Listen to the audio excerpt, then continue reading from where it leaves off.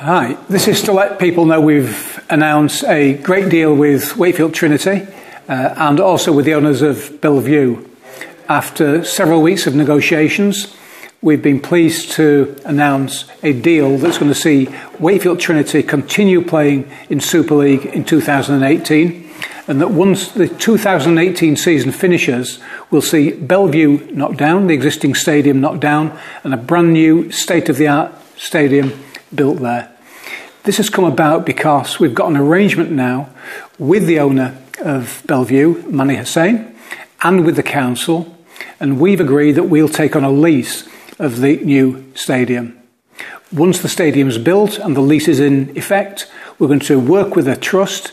Existing trust members have got a huge role to play, along with some new members that we're hoping to attract who've got experience both of rugby league and of business.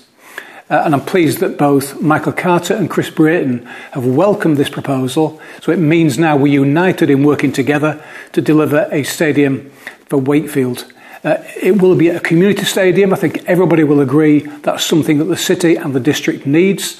And I believe that by working together, we've got a bright future for sport in Wakefield and for facilities generally. Thanks very much.